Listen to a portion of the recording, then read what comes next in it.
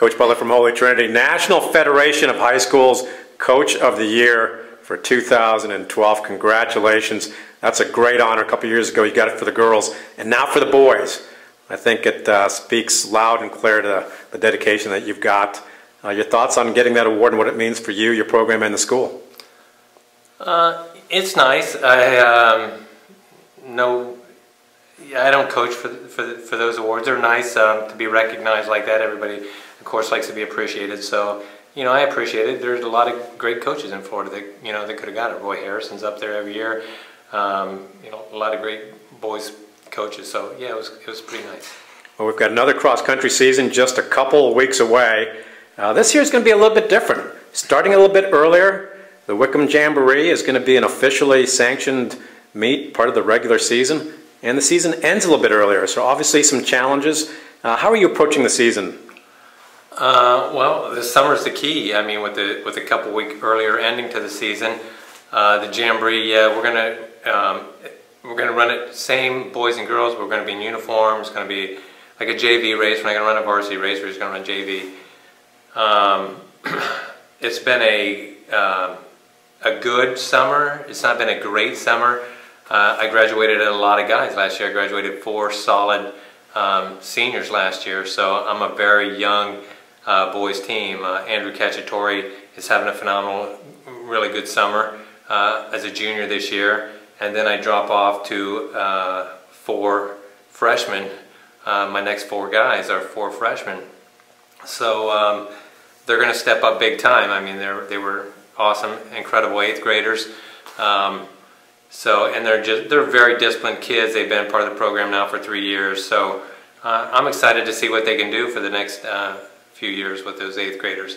The girls' side, we have a ton of girls. I only have maybe about 18 or 20 guys out, but I've got probably 32 or 34 girls out for the team this year. And a couple additions to the team, a couple young, actually 5 new junior high girls that came in that are real contributors. 3 of them right now I see could make some statements on the varsity side.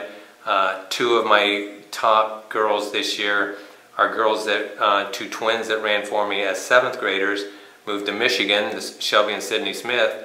They moved to Michigan for their 8th and 9th grade year, and they're back, and they're very, very fit. So I'm really excited about the girls program this year. Edwin, you've got nothing to worry about. We're not even in your league yet, but it's going to be exciting. And just a great group of kids. My new girls are really, like today was supposed to be a day off, and they emailed me and wanted to know if they could run 3 miles this morning on their day off. They wanted to be at the park and run this morning. So yeah, that's exciting to have that kind of kids that want to do that. Well, you're hearing all kinds of techniques and, you know, ways to maybe move your program a little bit forward here at the FACA Cross Country Clinic.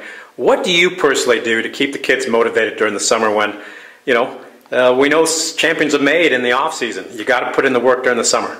Yeah, you know, that's interesting because I got a text last night from a kid down in Vero Beach area that wanted to know the same answer. He's struggling to get kids out. He's a senior and struggling to get kids out for his team. They practice at 7 o'clock at night, and you can only get a couple kids to come out. I think a key for us is keeping it in the morning, because kids are going to find something to do during the day. Something's going to come up. There's a movie going to come up. So if you're running at 6 or 6:30 in the morning, very little is going to get in their way. Just got to start out getting disciplined to get up, and once they form that habit and do it for a couple weeks, then it becomes habit. And we've had 40 kids there, you know, every morning all summer long. You know, we do little things. Last weekend the girls had a team dinner, team party. I bring Gatorade and cookies, and parents will bring donuts to morning practices. We keep it light, we keep it fun. We go hard just 2 days a week. The other days are just easy runs. We never have practice on Sundays. We go to Claremont every other week. We travel an hour and a half to go to Claremont to run the hills over there. We went to Cocoa last week and ran the hills up there. Got the sheriff department called on us for being in the neighborhood that they didn't like runners in there. But you know, we just have a good time. We have it fun, and the kids see that that I'm passionate about it. I love to run. I love to race. The older kids on the team have that same passion, so the younger kids, it becomes their lifestyle. Well, you've gone to several camps over the years, and a new location this year. Yeah, we're kind of doing our own thing. You know, I've been to Nike camp.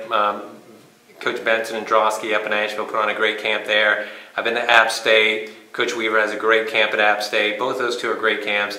And I've been to Young Harris, to the Warrior Camp at Young Harris. But I have a lot of kids on the team that are multiple. I have like triplets on the team, and I have twins on the team, and it just gets costly by the time you add transportation and all and everything. So I talked to Coach McWilliams at Winter Park and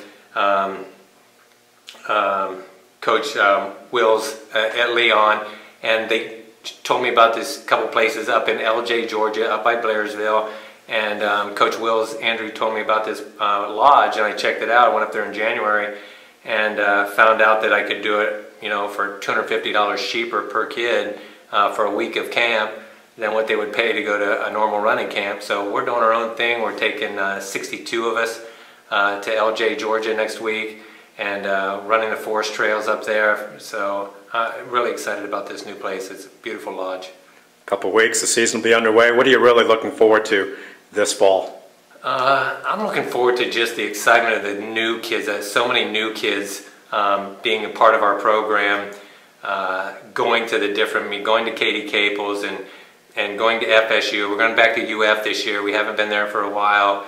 Going to Great American. Julie's running really well right now. So, you know, I'm just building her confidence, getting her to compete at the national level where she should be this year. And going to UF, I like that meet. I like the road trips with the kids, and we're down on the boys' side. Trinity Prep moving to 2A kind of hurts our feelings because we like competing with them. That's been a great friendly rivalry over the years, so we're going to miss that, but they're still going to be at meets that we're at. So our goals there haven't changed, to beat Trinity Prep every week, Father Vinyl. So know that we're still looking for you. But we'd like to compete to win no matter what the classification. Well, have fun at camp, and we'll look forward to seeing you first meet of the season, Wickham Park Jamboree. Thanks, Bob. August 31st. Thanks, Coach.